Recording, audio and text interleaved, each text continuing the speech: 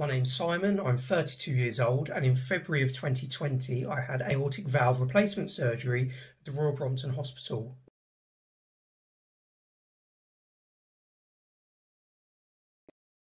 The surgery was to cure a condition of aortic regurgitation, something that was diagnosed when I was 14 and had no real symptoms, side effects or complications from the diagnosis.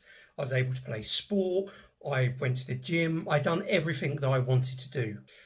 About 18 months prior to the surgery, I started to become more and more symptomatic.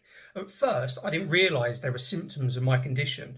I just kind of put it down to perhaps I wasn't working out as much as I used to, so whenever I did go to work out, it was a lot harder than it used to be. But this progressively got worse, and I started to think that maybe it was symptoms due to the aortic valve regurgitating. So my concerns were confirmed by the cardiologist, who said that, I was in that window now for surgery. Leading up to the operation, I started to become more and more symptomatic. I was having a lot of shortness of breath. I wasn't able to play sport, wasn't able to go to the gym, and even walking and talking became a chore. I was admitted to the Royal Brompton Hospital in London to have the aortic valve replaced. It was a seamless experience from day 1 until day 8 when I was discharged. The doctors and nurses and everyone who looked after me were fundamental in my recovery.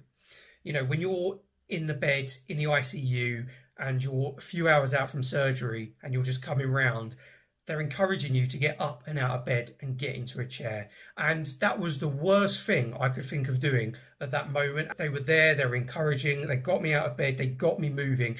Up to the present day, I'm about 7 months post-op, and I've had a fantastic recovery. From 6 weeks post-op, I was able to start exercising a bit more. I started to run. I've started to use cardiovascular exercise machines. I've also started to lift weights again. I'm keeping it really light.